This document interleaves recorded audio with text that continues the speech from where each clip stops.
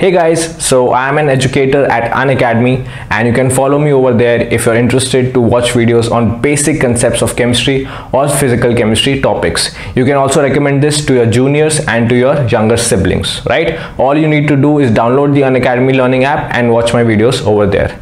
Now let's just begin with our topic. So a very good morning to you guys. Now I'll be discussing some questions from NMR spectroscopy, specifically from the physical spectroscopy part. And I did not intend to make this video, but lately I saw on YouTube that there are a lot of videos which are giving incorrect information regarding NMR. And since I do it on a day-to-day basis, so I have more than adequate information to guide you for the CSI NET exam, right? So we'll do questions one by one. Now this was the most requested question, this one over here. Okay, sorry, just a second. Yeah, so this was one of the most requested question, and I'll solve them once I move from one question to the other, right? So I'll gradually increase the level of the questions and then we'll move on to this question. This I'll discuss on the last. Okay, so the correct statement, first of all, in the context of NMR spectroscopy is so this is the question that is given to us. We have to find the correct statement. So the first statement says static magnetic field is used to induce transition between the spin states. Okay, so static magnetic field is not required to induce transition between the spin states. It's actually the frequency or the radio frequency that you use. The radio frequency is actually responsible for inducing transition between spin states. Okay, so what happens is, let's say we have a nucleus. Basically we need an active nucleus, that is the spin should be non-zero. So if I talk about hydrogen atom or proton, it has spin half, right? So it gets split into minus half and plus half on application of magnetic field. So if we apply no magnetic field, it's degenerate, but once you apply the magnetic field, it splits into plus half and minus half. Okay, now so this splitting, this energy, this splitting, or this this energy difference that you can see over here, this whole energy difference between the two states, that arises because of your magnetic field, right? So the greater the magnetic field applied, the greater will be the difference between these two states. Okay, so if I increase the magnetic field, the energy gap between these two states, that is this state and this state, is going to increase. Whereas the frequency that I provide, the radio frequency that I provide, that is responsible for carrying carrying atoms from this energy state to this energy state. So this is because of radio frequency, but the gap that originates is because of the magnetic field, right? So then they say static magnetic field is used to induce spin-spin coupling. That is absolutely incorrect. So the correct answer is option number 3, where it is clearly mentioned that static magnetic field is used to create population difference between the spin states. So how will a population difference be created? Once the energy gap is increased, there will be more atoms in the lower energy ground state and less atoms in the higher energy ground state, higher energy excited state, right? So that is why if we apply more magnetic field, the gap will increase further and the population difference will also increase further. Okay, now there are some more statements that you need to know. So this gap between the two spin states is given by delta E, and delta E is equal to H cross gamma B naught, where gamma is your gyromagnetic ratio. Okay, gamma is your gyromagnetic ratio and B is your applied magnetic field.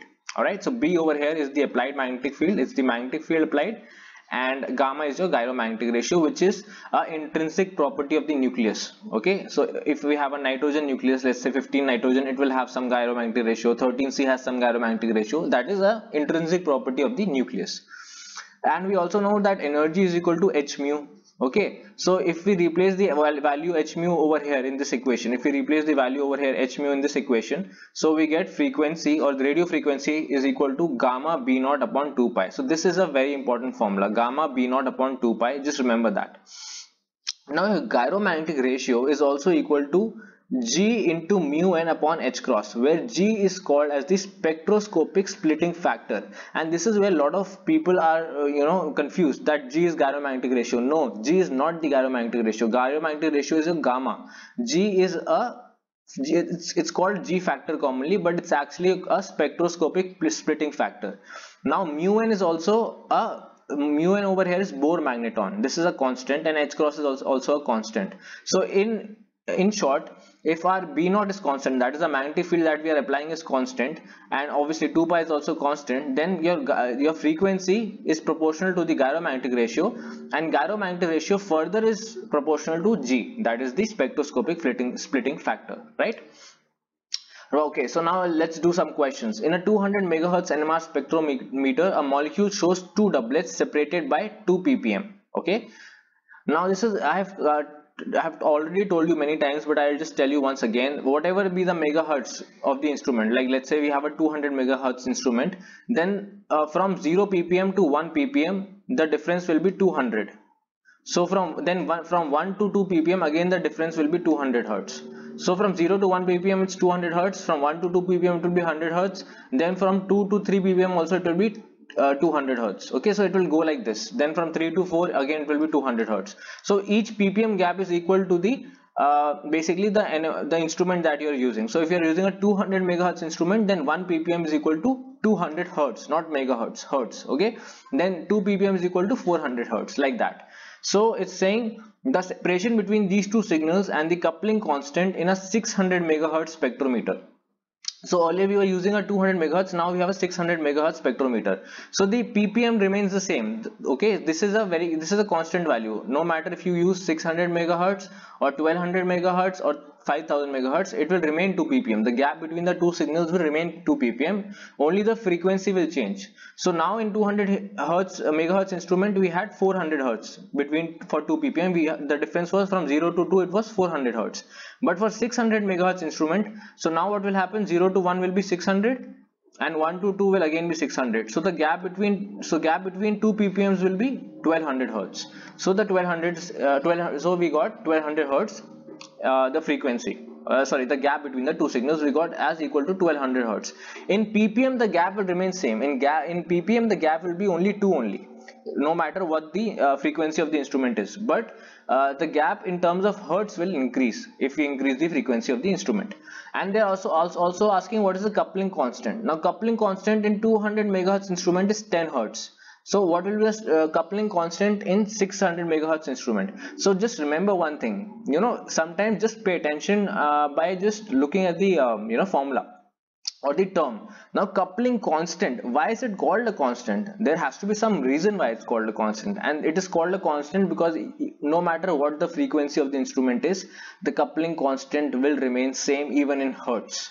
So the coupling constant will remain same, that is 10 hertz, and the correct answer will be option number 4. So just remember, no matter how much we change the frequency, the coupling constant in hertz will remain the same. The ppm between the two peaks will also remain the same, only the value will change in hertz if we increase or decrease the frequency. Alright, okay, I hope the concept is now very clear. Now the next question is, proton NMR spectrum of an organic compound recorded on a 500 megahertz spectrometer showed a quartet with lines, these 4 lines. So it's asking the chemical shift value. Now whenever you're given a quartet, the chemical shift value is actually the average of the center peaks. So if you see in this instrument, the 1753 and 1747 are the center peaks. So if you take the average of these two, it comes out to be 1750 hertz. Okay, or other thing you can do is you can take the average of all the 4 peaks. You can do that, or you can take the average of 2 center peaks. No matter what you do, you will get the average as 1750 hertz. That will be the chemical shift.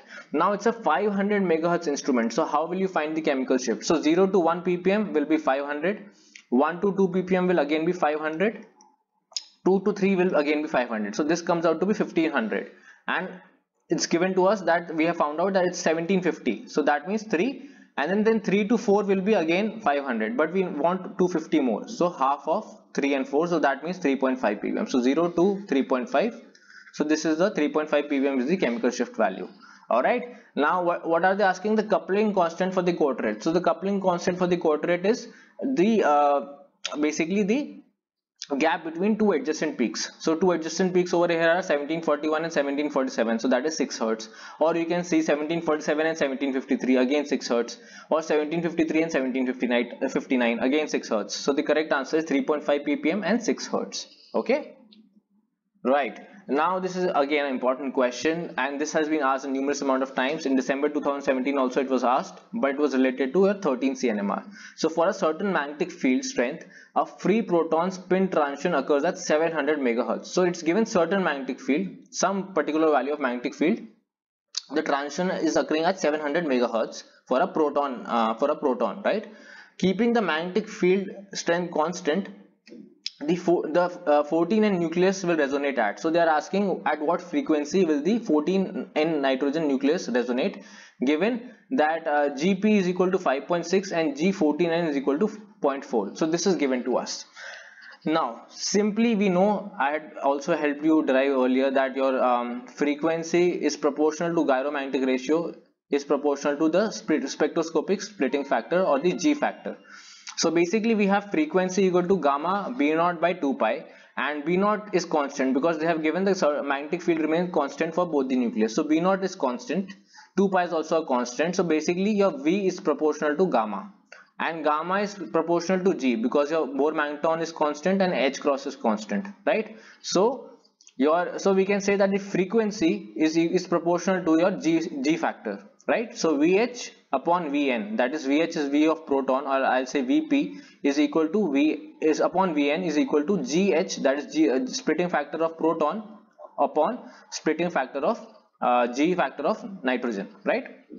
So it's given to us that the proton resonates at 700 megahertz, and we can say, let's say the new nitrogen resonates at X megahertz, which is equal to 5.6 upon 0.4, because the values are given to us. Gp is given to us as 5.6, that is G proton is given to us as 5.6, and G nitrogen is given to us as 0.4. So if you divide this 0.4 by 0.56, you'll get 14 value. So X equal to 700 by 14, and if you do that, the answer comes out to be 50 hertz. So the correct answer is option number 4. Okay, now let's move on to the first question, which is important. The first question says that in an NMR spectrometer containing a 2.5 Tesla magnet, Larmor precession frequency of a proton is 100 megahertz. So for 2.5 Tesla magnetic field, the precession frequency, or the frequency, is 100 megahertz.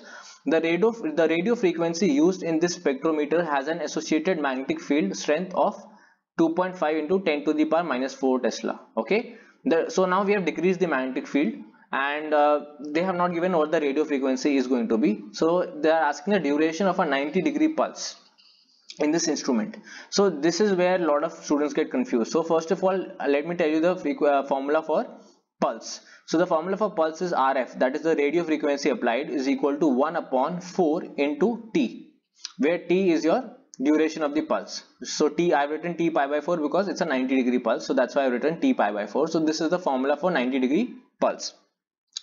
But we don't know the radio frequency because the radio frequency is not given to us, but the associated magnetic field is given to us, that is 2.5 into 10 to the power minus 4 Tesla. Now radio frequency, or simply frequency, is equal to gamma B naught upon 2 pi, and now what is happening is the gamma is constant because we are doing it for the proton only, we are not doing it for any other nucleus. So gamma will be constant, so gamma is constant and 2 pi is constant.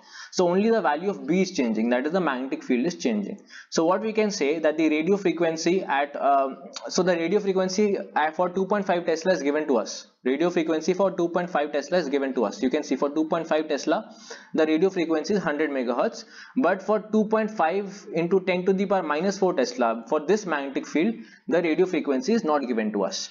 So we can simply equate. So gamma is constant, 2 pi is also constant, so radio frequency 1, so RF1, that is 100 megahertz, upon RF2, that we need to find out, is equal to 2.5 Tesla. This is 2.5 Tesla upon the magnetic field, that is 2.5 into 10 to the power minus 4 Tesla, that is given to us.